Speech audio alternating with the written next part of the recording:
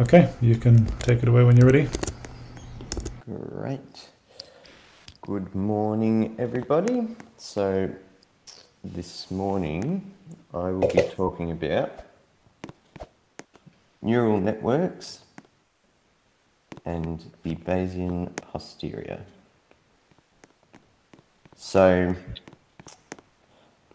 our aim for this talk is going to be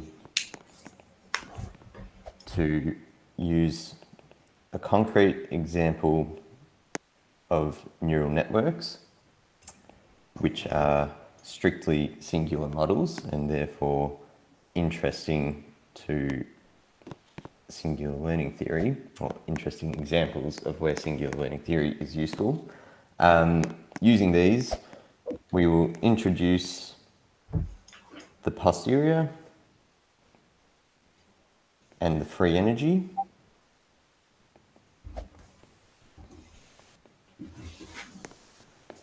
thus explaining the intuitive understanding of Watanabe's main formula, or main free energy formula, which is free energy is n times the min log loss, negative log loss, and then W plus the RLCT times log n.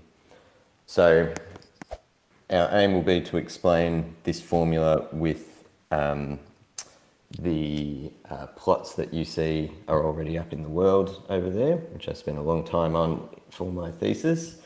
And what we will see, the upshot of this, will be that in singular models, non-true parameters can be preferred, or can nonetheless be preferred,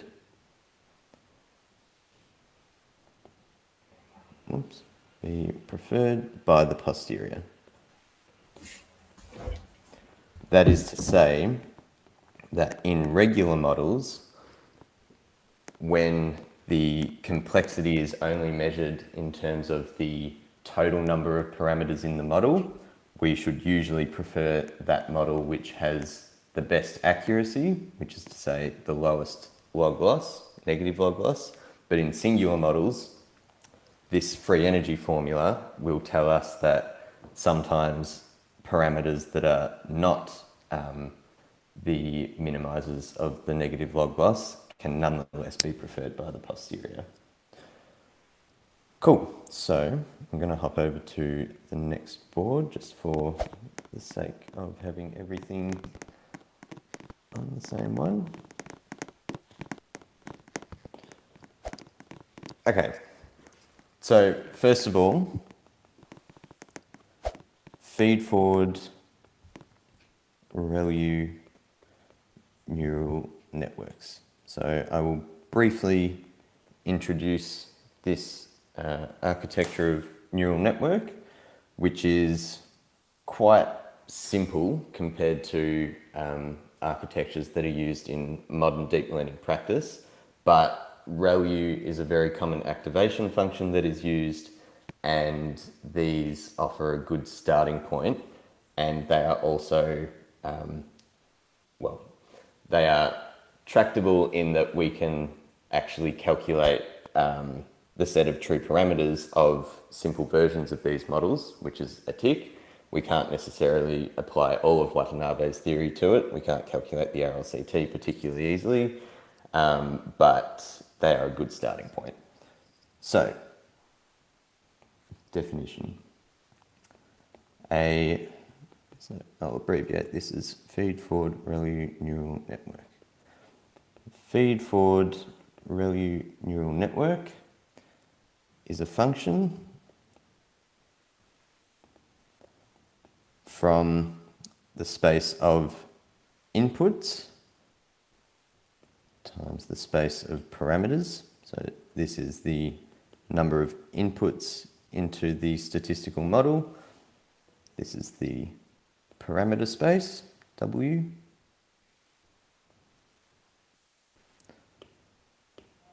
function from these two spaces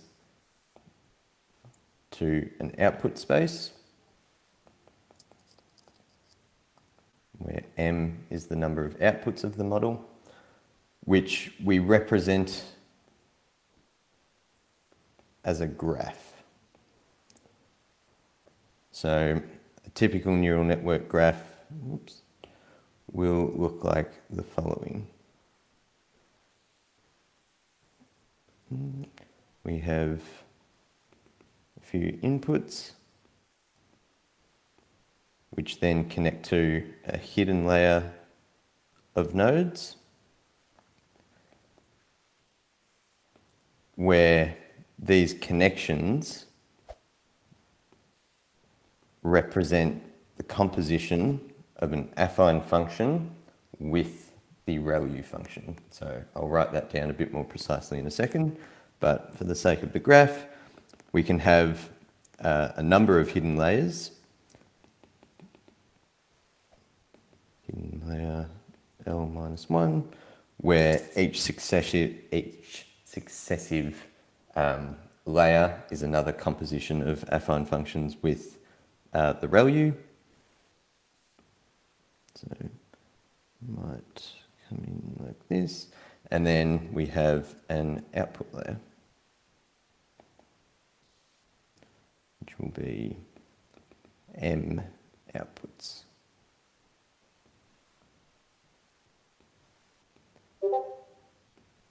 So these layers can have different widths, and that is part of the network architecture. So we represent the neural network as this graph, which induces a function that looks like the following.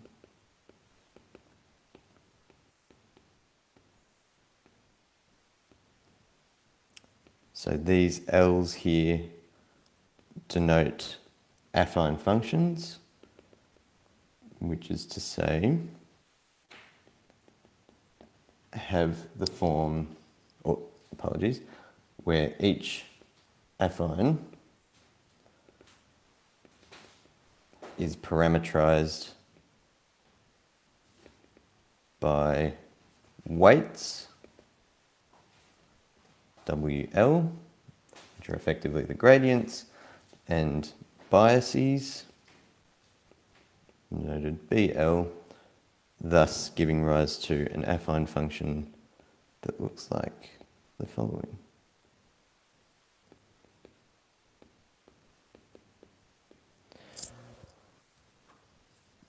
Where Z is some vector. So the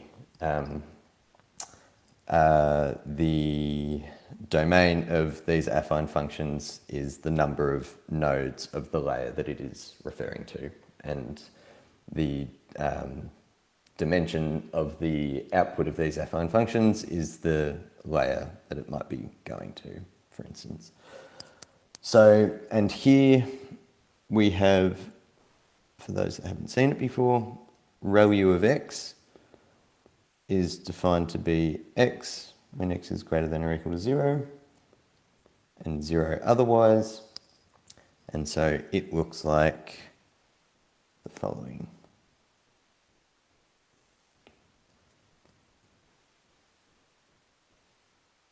Which is clearly non-linear. So what this means is that these functions ultimately arise as piecewise hyperplanes. And we will see an example of this when I come to the experiments at the end.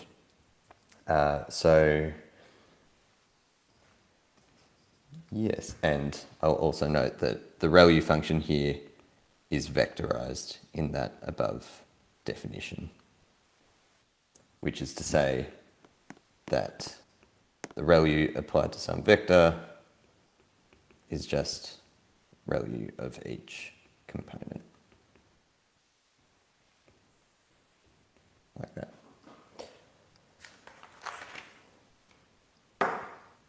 Great. So these are our feed-forward ReLU neural networks, and they are going to be the concrete example that we will look at today. So I'll hop over to the next board to start explaining how we can set this up as a regression model.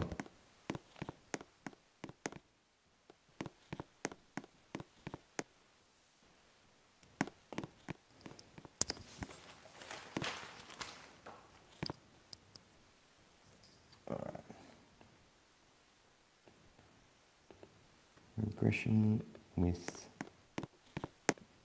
neural networks. So we want to, or we will, Watanabe does, package this up as a model truth prior triple, where each of these will be denoted by the following notations.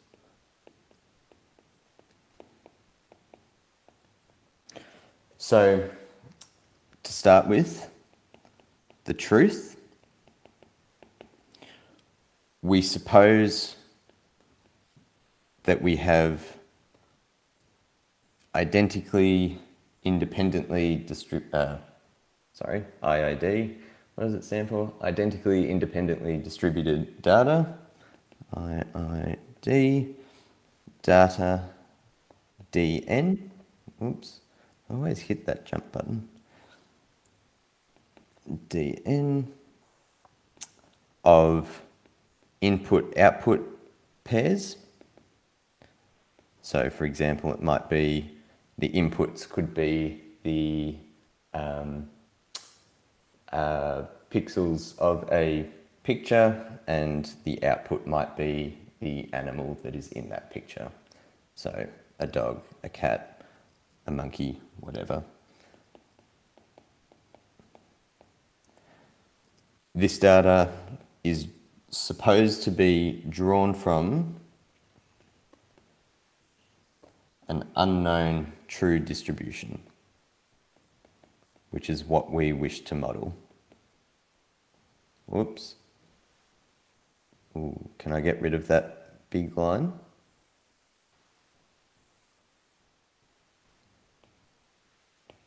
Yeah, cool. Unknown true distribution denoted Q of y given x. So I won't mention this in great detail here, but we do suppose that we know the input distribution, Q of x. So it is the conditional distribution of the outputs given the input that we suppose we don't know, which is what we wish to model. So then the model, given some neural network function, a feed-forward ReLU neural network function, f of xw, the regression model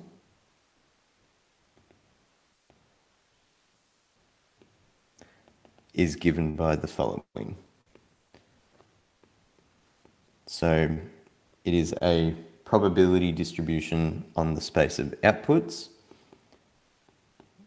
which is equal to the function, the neural network function, plus some noise parameter, which is distributed with, say, a standard normal distribution. So as a density, that simply pops out as being the exponential of -1/2 the Euclidean norm of y minus the neural network's output, where that norm is taken over the space of inputs, because we recall that y is an element of r to the m. So the regression model, I like looking at that first form of it a bit better. The second one is obviously easily as interpretable, but the first one really tells you that the regression model is saying, we do think it's this neural network, but we add some standard noise to it. for to keep it within Bayesian statistics, I guess. Yeah, so thus for any given W, for any parameter, it is a prob density on output space. And then I'll note here as well that the regression model is very standard within statistics, and the starting point for anyone learning about it would be linear regression. So you suppose that f of xw is mx plus c, or w1x plus w2. And what is really interesting about this in our context is that it is the properties of the function of fxw that determines whether the model is regular or strictly singular. So a linear regression model is not strictly singular, it is just a regular model. And so Watanabe's theory applies to it, but it doesn't really have anything particularly interesting to say about it that standard statistics doesn't already tell us. However, feed-forward ReLU neural networks are in fact strictly singular models, which I will state in a second. So it is the properties of fxw that we are particularly interested in. The final part of this triple is the prior, which is, according to Casellas and Berger, a subjective distribution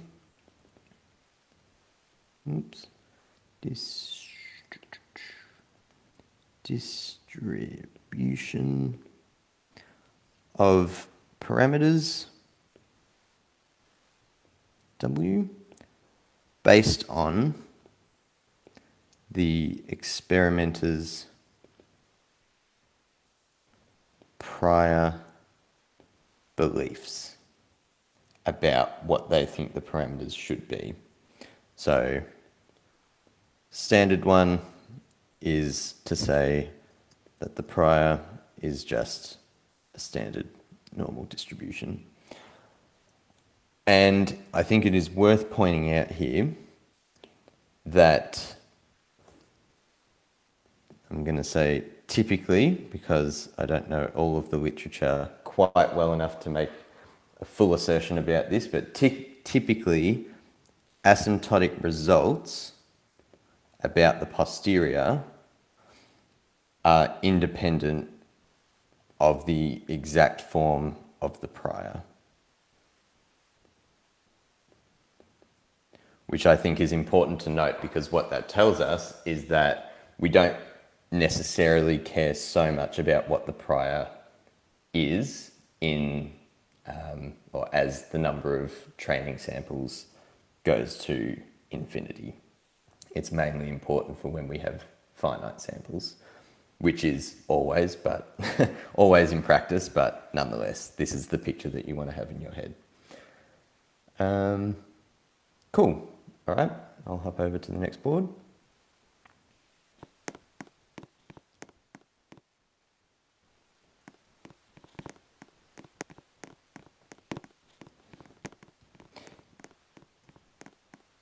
Yeah, so I can see comments from mathematical there, which I think is Matt. Some things matter. Example, the prior should not be zero in important places. Yes, so at a theoretical level, the prior certainly matters for things like that. I guess my emphasis there is that the precise form of the prior, what you choose, what the experimenter chooses to be the prior before they have seen any experimental data, is not necessarily important in the asymptotics beyond theoretical considerations about where it is zero and that kind of thing.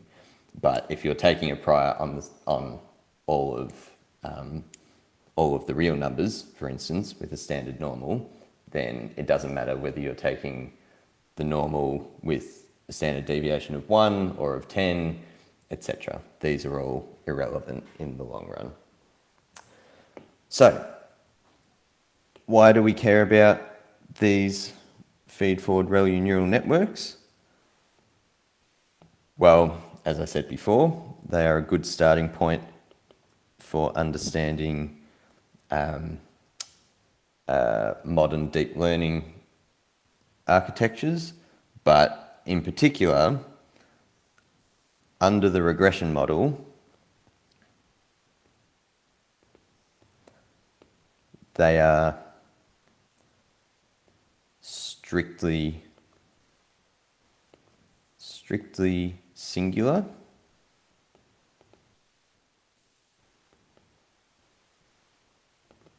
which is to say they have a degenerate Fisher information matrix. That is the Fisher information matrix, which Edmund spoke about last week, which has the form, once you do a few calculations and simplify it down a bit, has the form of the following.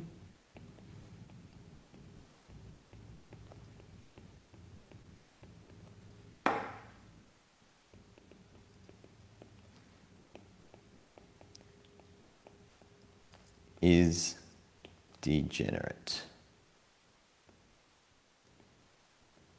So a strictly singular model is one in which the Fisher information matrix is degenerate, or at least that is the interesting case.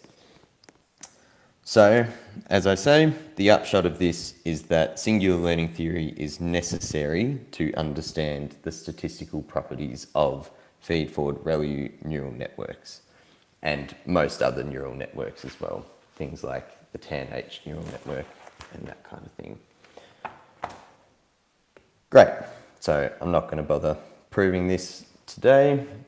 I can send a link to it later, because really what I want to do today is give you the intuition for the main formula. So, to get to the main formula, we have to now go through the Bayesian posterior. So,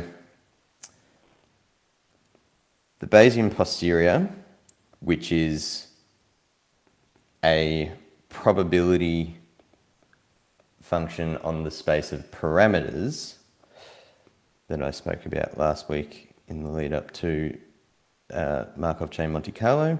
The Bayesian posterior, given our data, is written as follows. So the probability of the data set times the prior divided by what's called the evidence. But we can simplify this. And I should say that, unsurprisingly, this posterior form is called the Bayesian posterior because it uses Bayes' rule to get there. So we can simplify this because each data point that we have from the truth is IID, and therefore that first term, the probability of the data given our parameter of choice, which is, I should say, this is the model here. This is simply equal to the product of the model evaluated at all of our different data points. And then, since the denominator there, the evidence term, does not depend on W, so that means it is essentially just a normalizing constant so that the posterior itself is a probability distribution. That evidence term is given by an integral over parameter space of what is on the top there. The model times the prior. So, this means that we can rewrite the posterior. I'm thinking whether I do it on this board or the next one. I might start on this one. So the posterior is given by the following formula.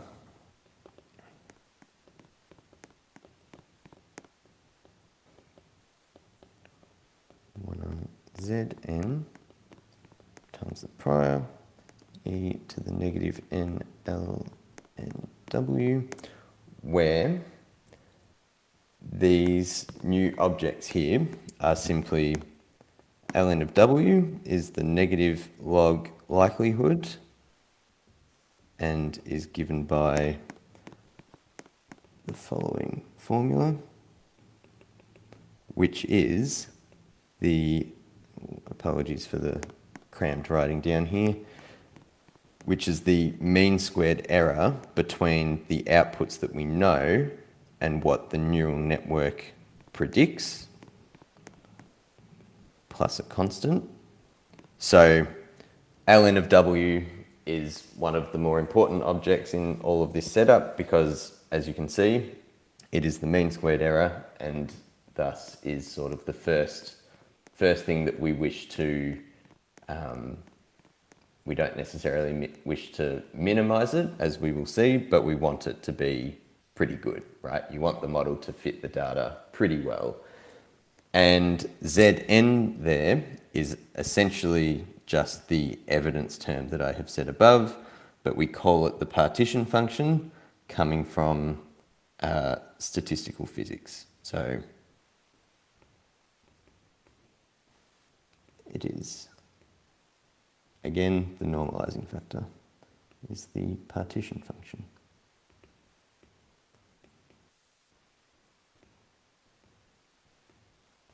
Great. Okay, so the posterior tells us which parameters W, or which regions of parameter space, are most likely to fit the data of our data set Dn.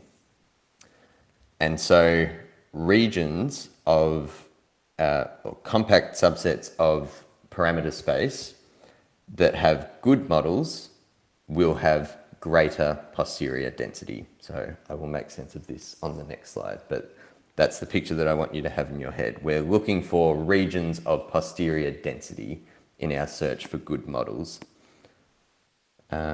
Great, so let me move on to the next slide.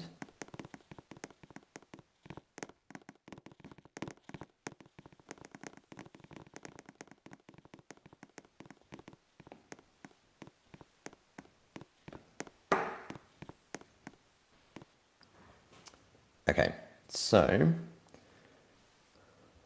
this brings us to the free energy. So the free energy is simply an adjusted or an effective Hamiltonian of the posterior density. So really we just define this for theoretical reasons, but you should have in your head that the free energy is essentially equivalent to posterior density, but sort of flipped. So the free energy of a compact subset of parameter space is given by Fn of that space negative log of the partition function over that space, which is to say negative log of the integral of the model times the prior over that subset. I will also remark here that not only is it convenient for theoretical reasons to consider the free energy in this form, that is, but the generalization loss, which I won't define precisely here simply because it is a bit of a tangent. You've got to go through the Bayes predictive distribution to do it in the way Watanabe does, but the generalization loss is the average increase in free energy with n, with the number of training samples. So that is to say that the free energy is very much related to the generalization loss of models in the region MathCal W.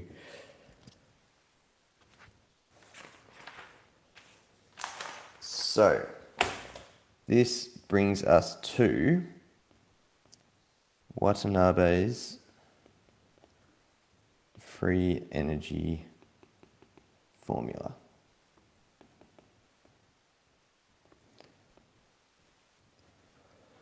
So the key point of Watanabe's work, which we are going to discuss in great depth in future seminars, but I will simply brush over today and introduce the intuition for, is that model complexity in singular models is measured by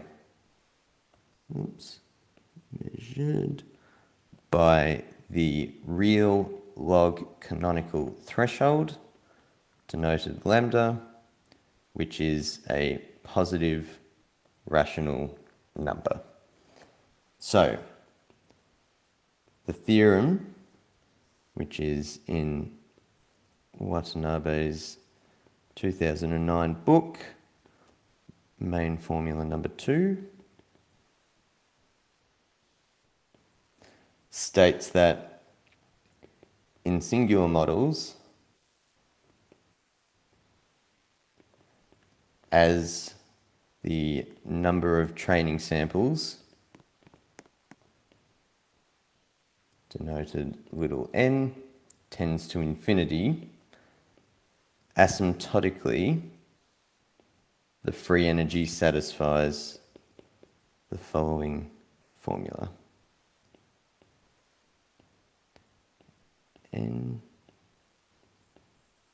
times the minimum of the negative log likelihood plus lambda log n.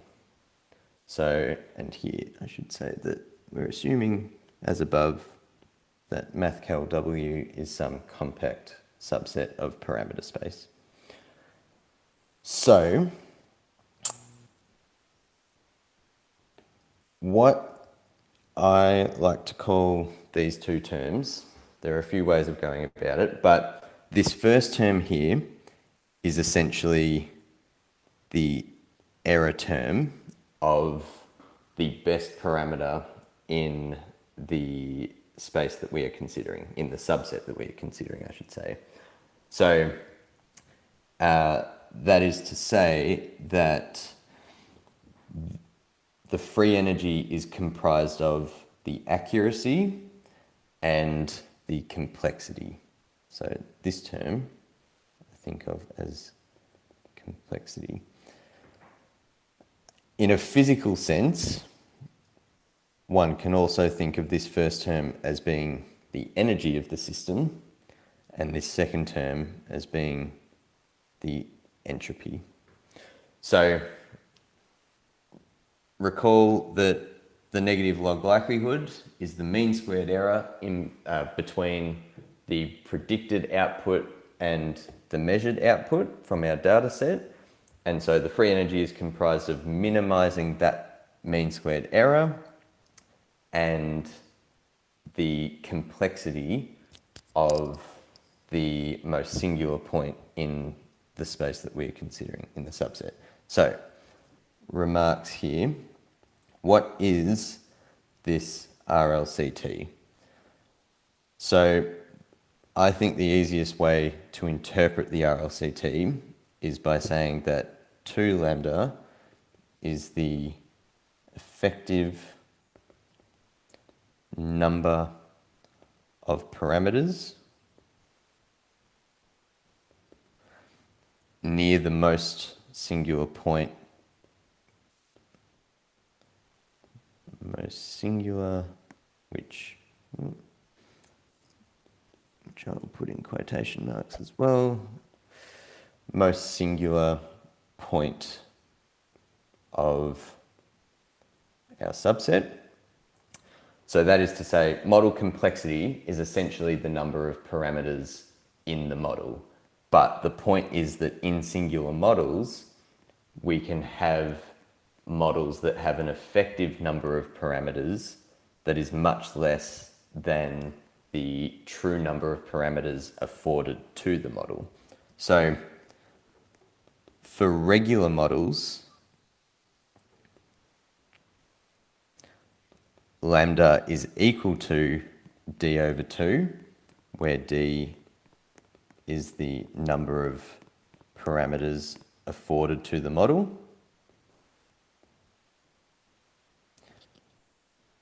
But in singular models,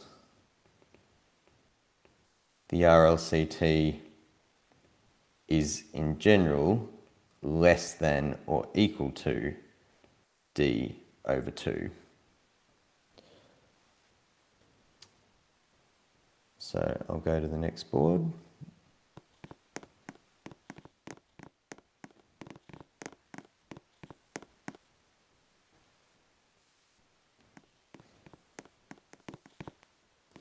So the upshot of this formula is that suppose we have two subsets, W1, which has low error, which we will denote by this. So the subscript W0 here is just shorthand for saying the minimum attainable error over our subset. Suppose it has low error but high complexity. So suppose that the RLCT, the effective number of parameters, is high, but that we have another subset, W2, which has a higher error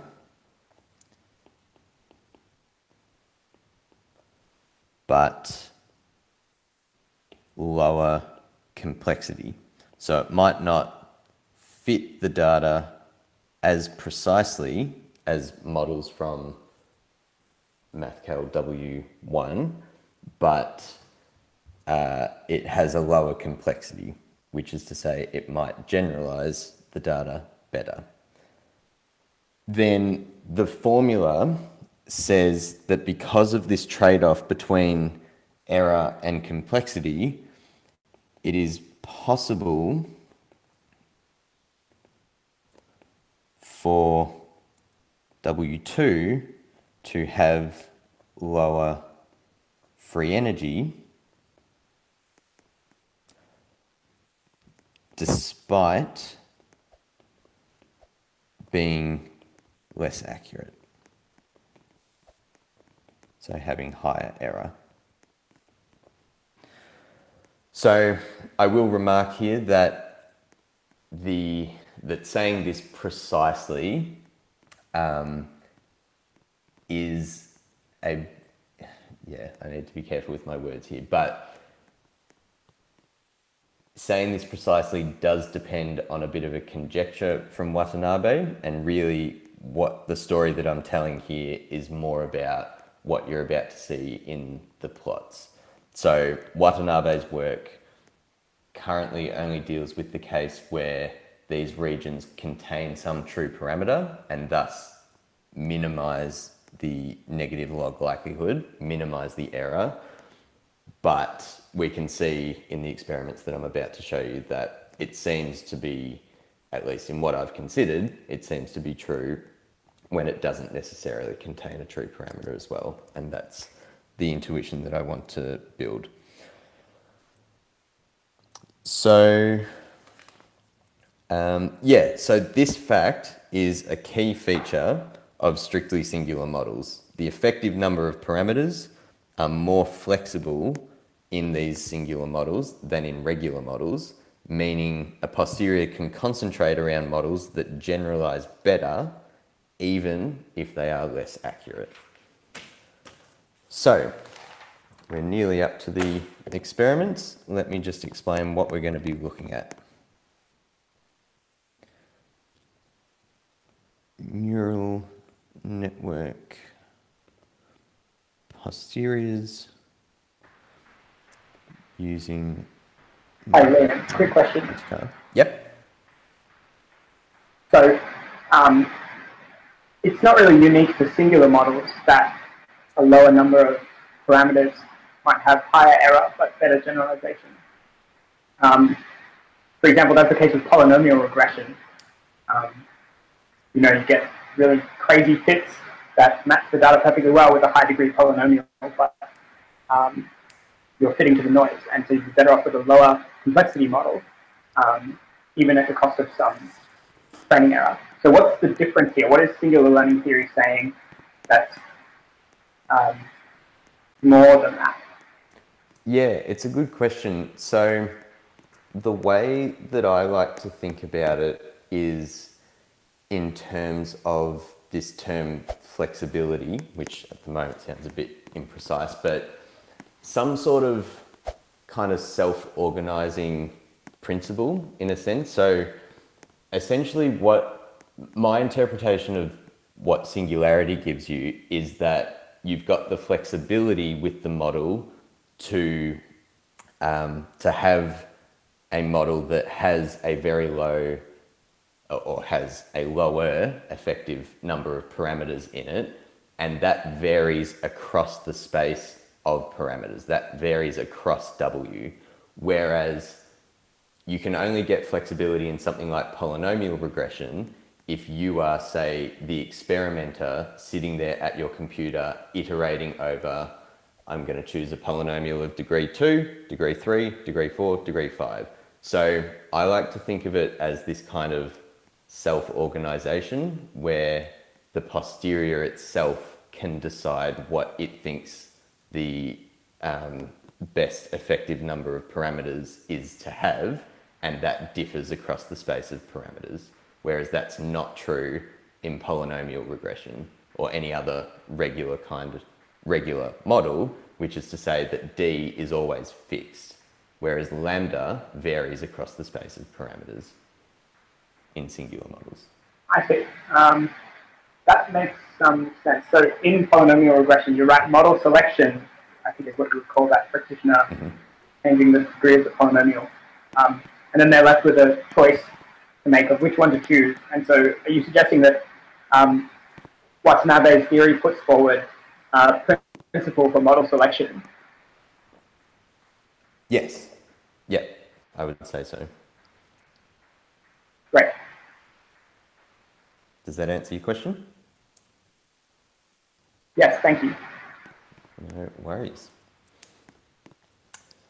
And perhaps Dan will have some thoughts on that at the end as well. We'll see. I would have interrupted if I thought your answer wasn't good. Cool. The fact I haven't heard from you yet is very nice. Okay, so recall from last week that Markov chain Monte Carlo, or also Hamiltonian Monte Carlo, that I talked about, so in supplementary 2, is an algorithm for sampling from the posterior P of W given Dn. So we expect these samples to concentrate in regions of, there's an equivalence to have in your head here. So we expect the samples that we get from Markov chain Monte Carlo to concentrate in regions of high posterior density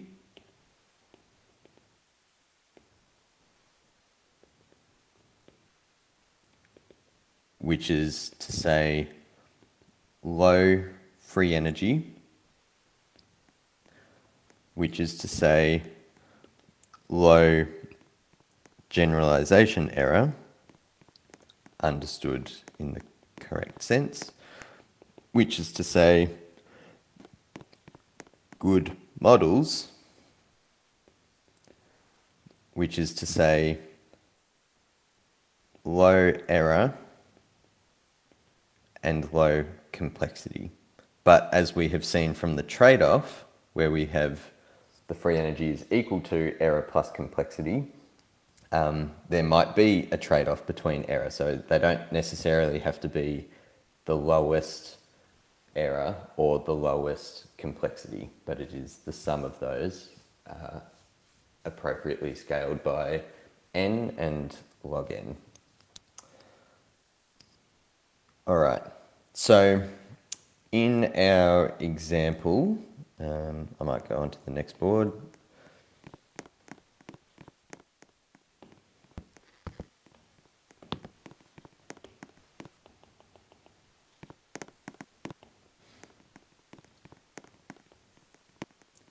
In our example, we will have a model that is a 2-layer feed-forward ReLU neural network with 2 nodes.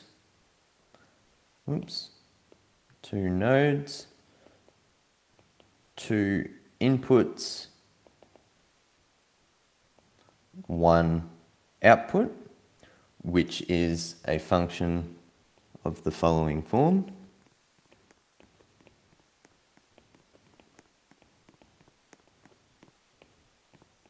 So here, these Q's out the front are also weights, but in my thesis, I have notated them as Q's, taking from, oops, I forgot the Q at the front there, simply for ease of notation, but we don't need to worry too much about them in this anyway.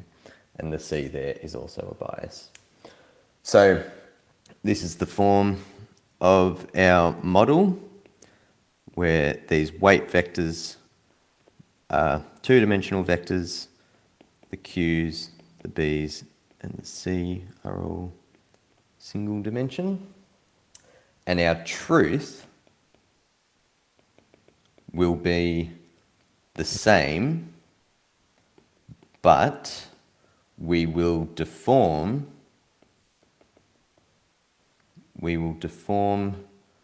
it from a distribution that requires 2 nodes to one that only requires 1 node to fully express the distribution.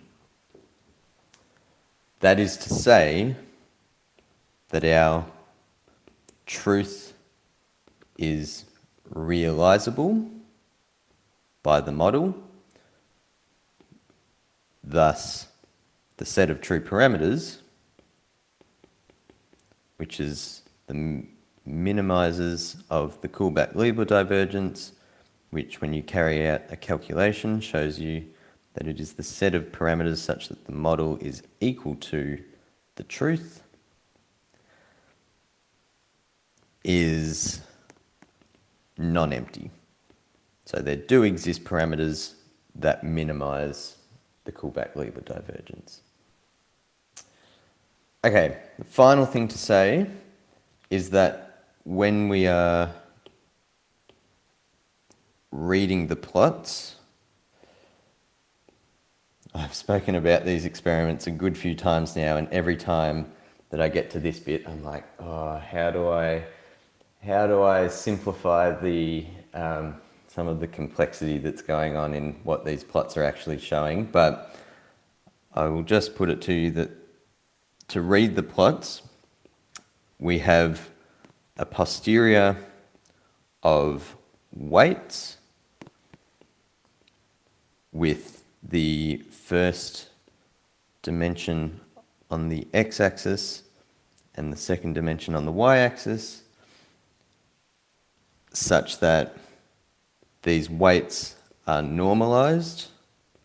So we actually only care about what I denote W hat, which is normalized by the scale factor out the front. So this is essentially saying that the posteriors are of the effective gradient, and we can do this because these neural networks satisfy a scaling symmetry that means that the posterior is, well, not the posterior, sorry, but the function is invariant under this kind of scaling transformation, which is actually, I should say, what gives the degeneracy of the Fisher information matrix. This scaling symmetry is kind of the essence of the singularity structure of these two-layer feed-forward ReLU neural networks.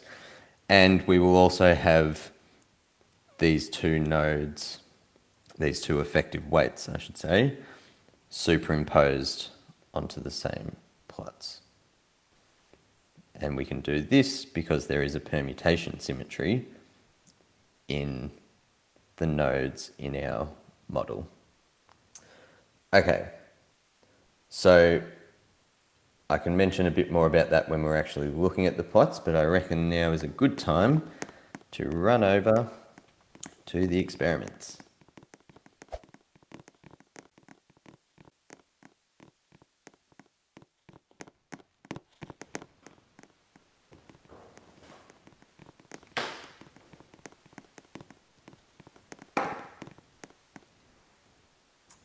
Okay, so you can see here on this first board, we've got the true network.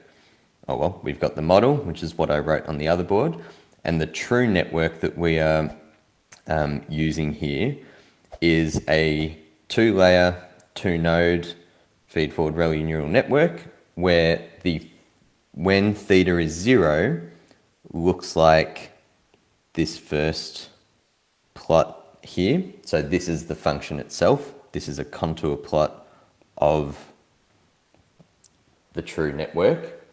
And so we can see here that it definitely requires two nodes to describe it because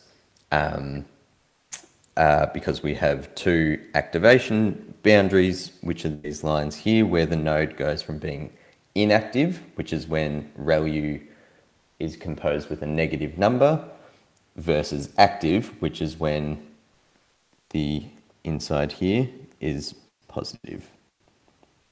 So we start with something that requires two nodes, and then we slowly deform this true distribution as follows. So you can see here, we increase theta to pi on 4, and it is still a distribution that requires two nodes.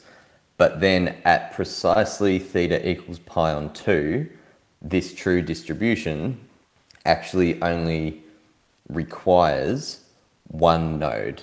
So what we are saying here is we are going to see whether the posterior prefers parameters that have one node being active and the second weight is 0, or whether it prefers a more complex model where both weights are non-zero.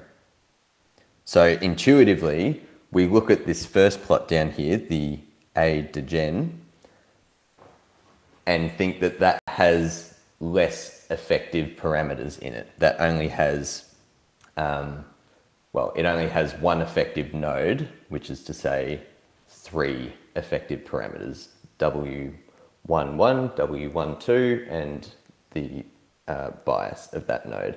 Everything else can be 0.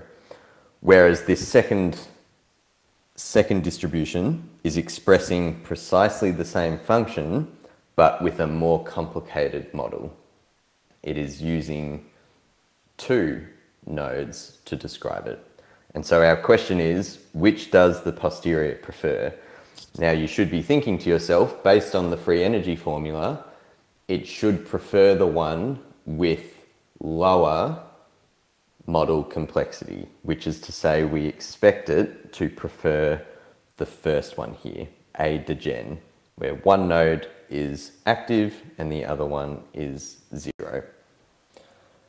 The other question we might ask ourselves is, in between here is there some theta value where we still require two nodes to precisely express the true distribution, however, the posterior actually prefers one node, which is to say, does it ever prefer a one node configuration because of having a lower complexity, despite two being strictly necessary to have the maximum attainable accuracy, or that is to say, the lowest error? So, without further ado, I think we can hop over to the posterior plots over here.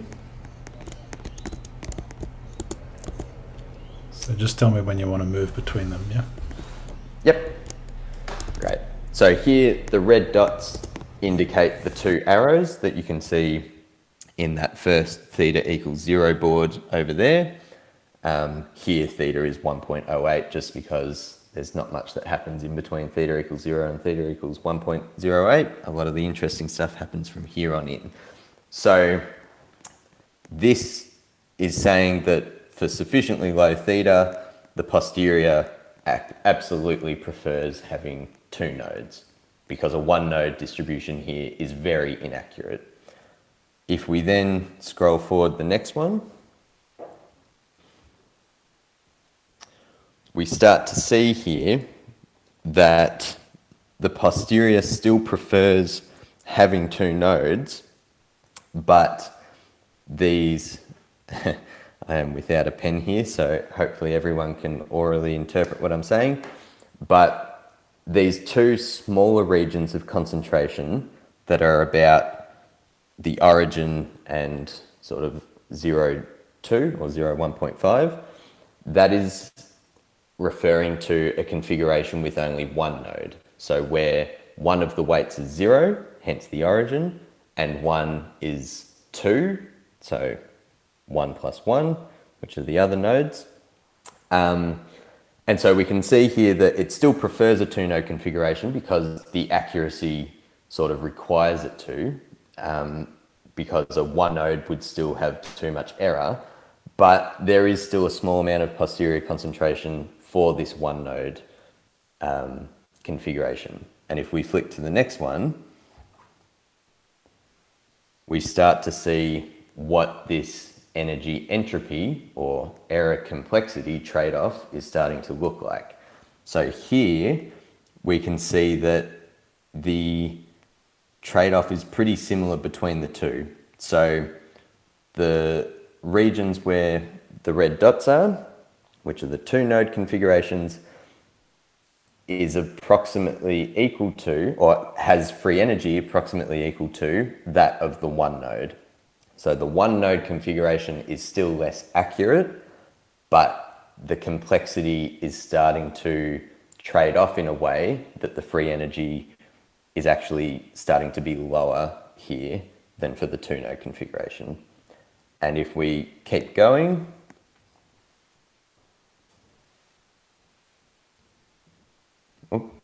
was that? Yeah, cool.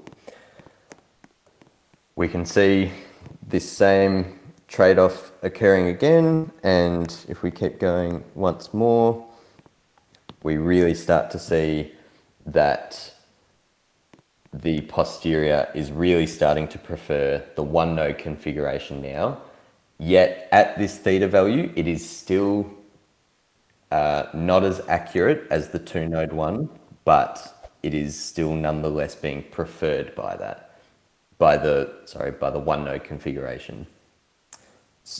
What am I saying? The one node configuration is being preferred by the posterior here, is what I meant to say. So that actually answers our second question. Does it ever prefer a one node configuration, even if it's less accurate, even if it doesn't contain a true parameter? According to this plot, yes, it does. And if we continue on, we just see the same trend occurring. And if Dan scrolls right through to the end here in a nice slow fashion, we get to theta equals pi on 2, where we see that it dramatically prefers the one node configuration to the two node, which answers our first question. Which configuration does the posterior prefer? Well, it prefers the one with the lower free energy, which is the one with lower model complexity, which here is the one node configuration. So if we go over to the final board here, we can see this trade-off in flight. So these plots were designed for my thesis, not for the talk, so some of the labeling might seem a bit abstract. Essentially, what you want to think of here is the relative density of the two configurations. So recall that degen is saying the one node, non-degen is the two node. So matching what we saw on those posterior plots, we see that at theta equals about 1.26, there was an exchange, there was a phase transition where the one node configuration became more preferred by the posterior.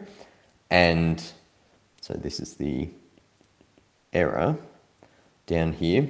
And if we map that to this lower plot, what we see is that it sort of roughly equates to when the error of the two regions became comparable. So theoretically, the error of the one node was always going to be worse, but because of the fact that we were taking a finite sample of data points, and because the regions where they differ were narrowing each time we increased theta, there did become a point where the errors were comparable to one another, which meant that the posterior started to prefer the one node configuration with the lower complexity, which you can see happens about here. And so for these subsequent values, the errors start to be very similar to one another.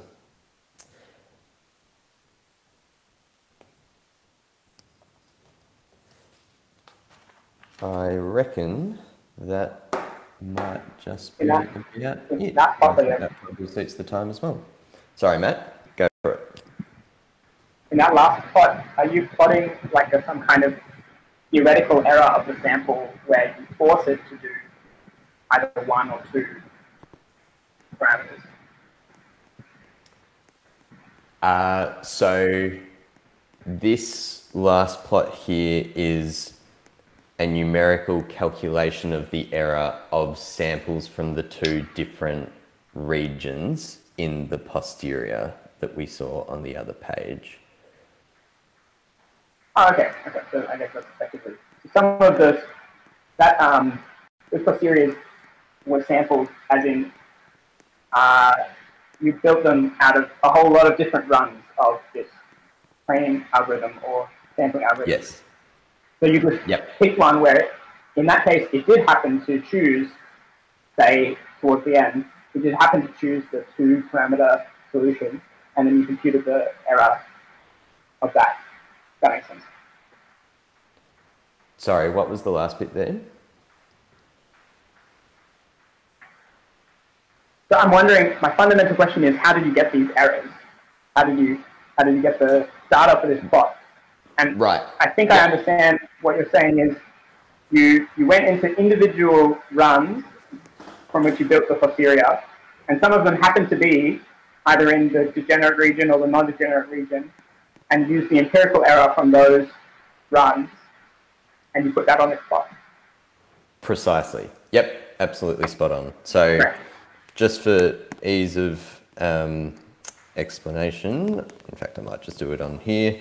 So essentially, I did a form of, I guess, just kind of, it wasn't quite clustering analysis, but something sort of similar. So if we have the posteriors on this plot here, one region corresponded to an annulus that looked like the following. So the degenerate region was models that came from this region and about the origin, whereas the non-degenerate region was essentially the in-between here. And so the errors and these density plots at the top here were obtained by taking all of the samples in these two regions and calculating the relative density in the first case and the negative log likelihood in the second.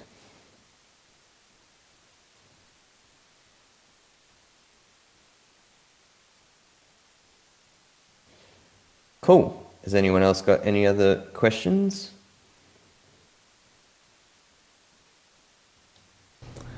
If not, thanks a lot, Liam. I guess you're going to stick around for a bit. People can ask you more questions, but I will take this opportunity to initiate